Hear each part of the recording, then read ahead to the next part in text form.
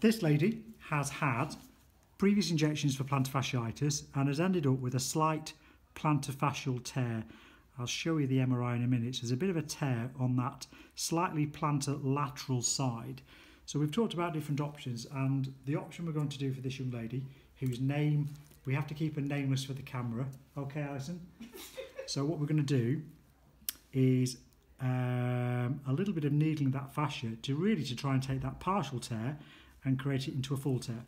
We marked up the X marks the spot. We've given her a local anaesthetic about half an hour ago. We used 2% lidocaine plain. So Alison, just the first off, any little scratch in there at all? You're nice and numb? Yeah. Okay. So, 3, 2, 1. So you shouldn't feel any of this. Ow, I did. Okay, of course you did. So there's a little... Ow. Okay. So we might probably have to stop the video there and put some more juice in. You would. So sometimes it's quite good when you see not everything going to completely to plan. So we're going to draw up a little bit more local anaesthetic. We've got some lidocaine again. Draw some up.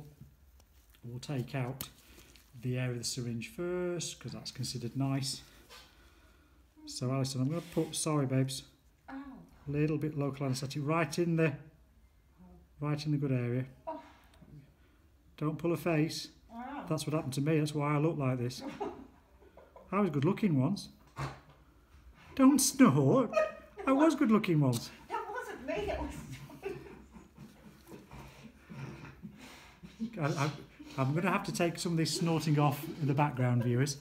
I'm being particularly hilarious today. So, Alison, we're just going to give that a second to work.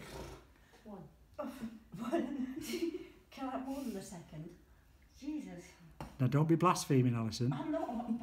Don't be rude. Lots of people out there think Jesus really existed. She's supposed to be my... Ow! Oh, sugar lumps. Poor hand. So what we're doing is we're just looking to really break down that fascia. So she's not completely numb, but mostly numb.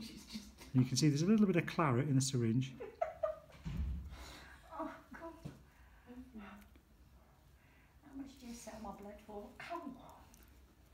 50p. So you're supposed to be my... Where's Dave when you need him?